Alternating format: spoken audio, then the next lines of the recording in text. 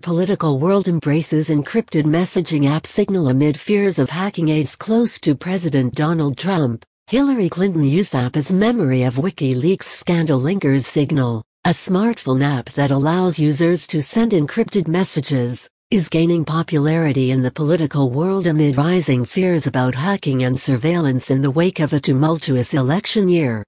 Political aides close to President Donald Trump, former President Barack Obama, and former Secretary of State Hillary Clinton are users. So are some close to New York Governor Andrew Cuomo and New York City Mayor Bill de Blasio. Some say the legion of political types has a singular goal to avoid a repeat of the WikiLeaks scandal, in which the emails of Mrs. Clinton and her closest allies were dumped onto the internet. Everybody learned the lessons of the Clinton campaign when it came to communicating about sensitive issues over email, one former senior aide to Mr. Obama said. No one wants to see that happen again. Roger Stone, a longtime advisor to Mr. Trump, is on the app. I learned my lesson when my email got hacked in September. It was hell, Mr. Stone said in an email.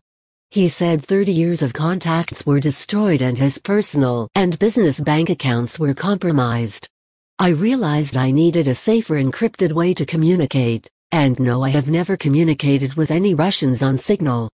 Built by the San Francisco-based Open Whisper Systems, Signal is based on end-to-end encryption in which only those in direct communication can read the messages. Signal has seen a roughly 400% increase in downloads since Election Day last November, said founder Moxie Marlinspike.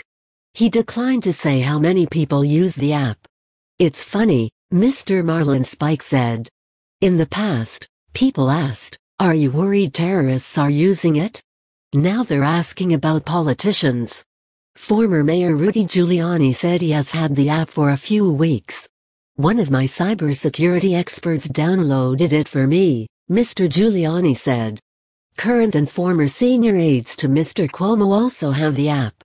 So do City Council members Daniel Garodnick, David Greenfield and Corey Johnson. Other users are Howard Wolfson and Mark Lavorna, aides to former Mayor Michael Bloomberg. Nearly a dozen officials or aides close to Mr. de Blasio are on the app, including Press Secretary Eric Phillips. Nisha Agarwal, who serves as Commissioner for the Mayor's Office of Immigrant Affairs. And Dan Levitin, a political advisor. Dick Daddy, Executive Director of the Citizens Union, an ethics group, said he understood why politicians and their aides would seek to avoid a repeat of the WikiLeaks scandal. But he said that by using apps like Signal, they also could be keeping conversations private that should be made public under Freedom of Information laws. There are consequences to our democracy when public officials or their aides are resorting to keeping their conversations private in this way, Mr. Daddy said. Mike Wilinski contributed to this article. Write to Mara Gay at mara.gay@wsj.com.